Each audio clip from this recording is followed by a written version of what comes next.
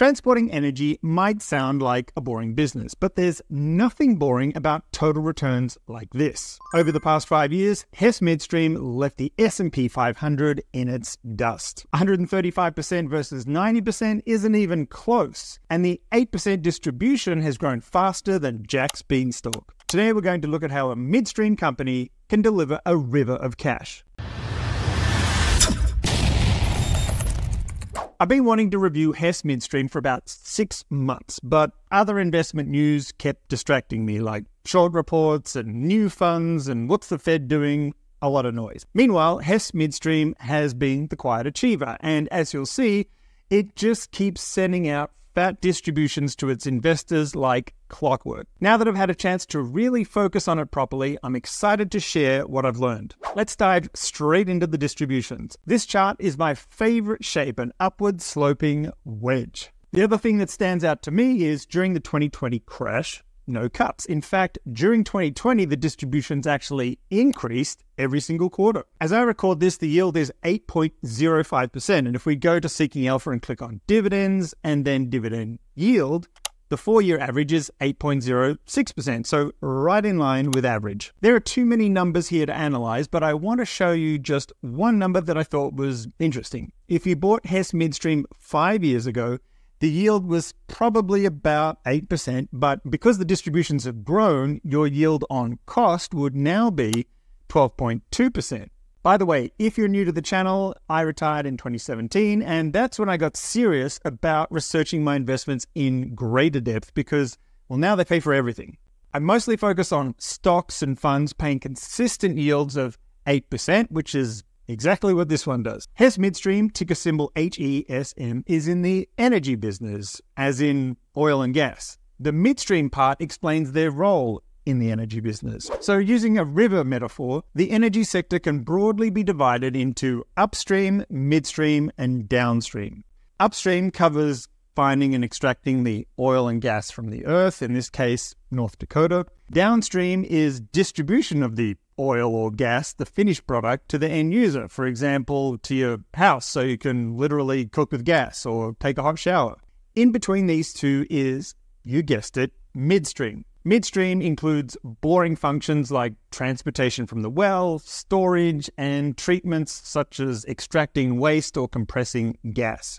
These midstream facilities are expensive to build, so it's not an easy business to get into. However, governments prefer to obtain energy domestically instead of relying on other countries, so they incentivize the financing of these pipelines and facilities with tax-favorable structures. It's a similar concept to real estate investment trusts or REITs having a pass-through tax structure in exchange for distributing 90% of their net income to shareholders. However, in this case, the tax structure is usually a Master Limited Partnership, or MLP. And that's how Hess Midstream began back in 2015, an MLP. A lot of investors, including me, avoid MLPs because they issue K-1 tax forms and those delay the tax filing process. It's a bit annoying. So the good news is that Hess Midstream converted to a C corporation for taxation purposes in 2019. Therefore, no K-1 form. Even though Hess Midstream doesn't issue a K-1, it still delivers some of the tax benefits of an MLP. In 2022, that meant return of capital for approximately a third of the distributions. And this is the good kind of return of capital, meaning it's tax deferral. Instead of paying income tax on return of capital, it lowers your cost basis when you eventually sell, and at that point, you would pay capital gains tax. Qualify that with, I'm not a tax consultant, I'm merely pointing out that the 2022 tax treatment is as outlined on this Form 8937. And please direct any tax questions to your accountant, not to me. Apart from the yield, here's what I like about HESM. The energy sector is not really known for its stability, but these midstream companies can be an exception to that because of the way their fees are structured. Hess Midstream's contracts contain minimum volume commitments that guarantee 80% of revenues on a rolling 3-year basis. There are also inflation riders that can provide additional fees. So even if there's a spike in energy prices and demand drops, most of the revenue is protected. This chart shows oil prices bouncing around for the past 8 years. Meanwhile, Hess Midstream earnings up and to the right. And those earnings drive the constantly expanding distributions, which is what we're focused on. Reading through the investor presentations, management has consistently focused on growing distributions by at least 5% per year, and the results have far exceeded that. This chart shows how in recent years, management issued a target of 5% growth in distribution per share, then went on to deliver more like double that. Over the past 5 years, the distributions have grown at a compound rate of 11.82% per year. Seeking Alpha gives that a B+ rating, and I think I'd give it an A+ rating. This fits quite nicely into my investment goal, which is to generate 8% in pre-tax income and grow that income faster than inflation. Apple is famous for using stock buybacks to create shareholder value. In other words, they reduce the public supply of shares to drive the price up.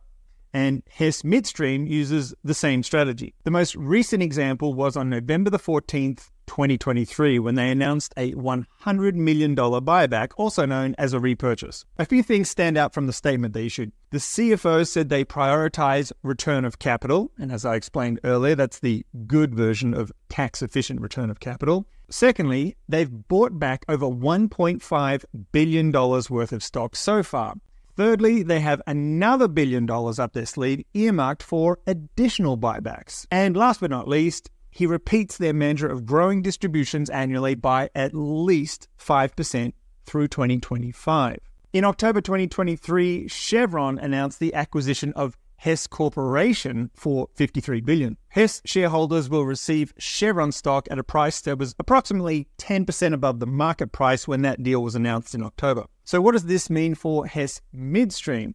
Two benefits. Firstly, Hess Midstream's primary customer will switch from a $40 billion company, Hess Corporation, to a massive $268 billion company, Chevron. And that increases the stability of their future. Secondly, there's a high probability that Hess Midstream shareholders will benefit from a profitable buyout of their shares. When Chevron purchased Noble Energy in 2020, they followed up with the purchase of Noble Midstream in 2021. So the same thing may happen with Hess. Before we move on to the bear case, a huge chunk of the information about HESM came from 5 reports I read on Seeking Alpha. I don't buy a stock or a fund without first checking it on Seeking Alpha. I'll put a link in the description to their current promotion and my favorite analysis of the 5, which was this one, because it covers the Chevron news that I just mentioned. Here are the risks and concerns that I have about HESM. Hess Midstream was created by Hess Corporation, and even though Hess Midstream services other clients, Big Daddy Hess is customer number 1, until it becomes Big Daddy Chevron, of course. That relationship has been very fruitful, but it's also important to understand that Hess Midstream doesn't operate as a completely free agent. The fortunes of the two companies are somewhat intertwined. Hess Midstream can't just dump Hess Corporation if they want to pivot their business to something else. This doesn't present any near-term problems for Hess Midstream.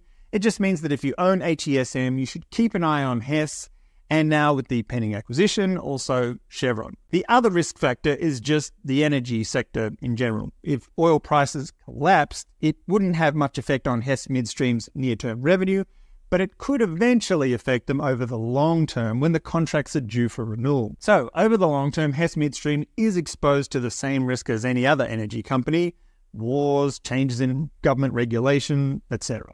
This one reminds me a bit of Main Street Capital. It just quietly pumps out steady income that grows each year.